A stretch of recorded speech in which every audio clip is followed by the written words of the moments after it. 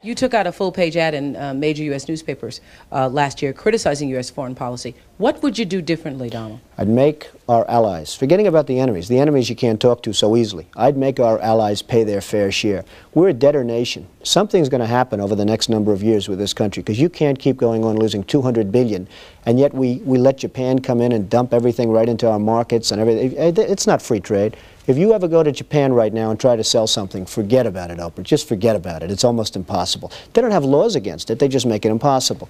They come over here, they sell their cars, their VCRs, they knock the hell out of our companies. And hey, I have tremendous respect for the Japanese people. I mean, you can respect somebody that's beating the hell out of you, but they are beating the hell out of this country. Kuwait, they live like kings. The poorest person in Kuwait, they live like kings.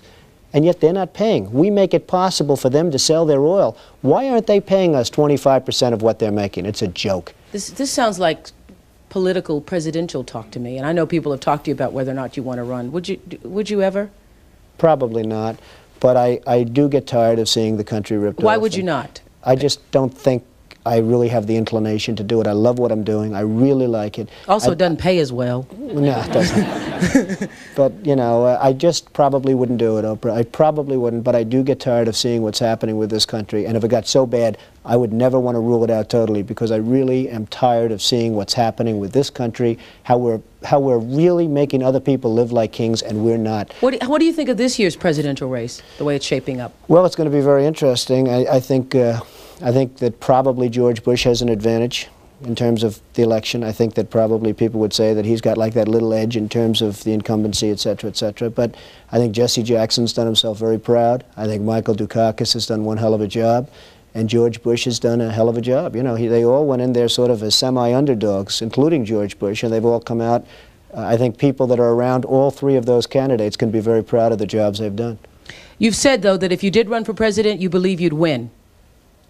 Well, I don't know. I think I'd win. I tell you what, I wouldn't go in to lose. I've never gone in to lose in my life. And if I did decide to do it, I think I'd be inclined, I would say that I would have a hell of a chance of winning, because I think people, I don't know how your audience feels, but I think people are tired of seeing the United States ripped off. And I can't promise you everything, but I can tell you one thing: this country would make one hell of a lot of money from those people that for 25 years have taken advantage. It wouldn't be the way it's been, believe me.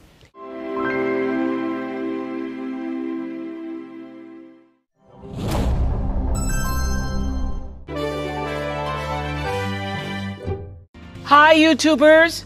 I'm excited to give you an update about our own YouTube channel. Now you can find new videos every day. They're the kind of videos that will make you look at life differently. They may even make you laugh a little bit. Who doesn't need a daily dose of that? So here's just a taste of some of what you'll see.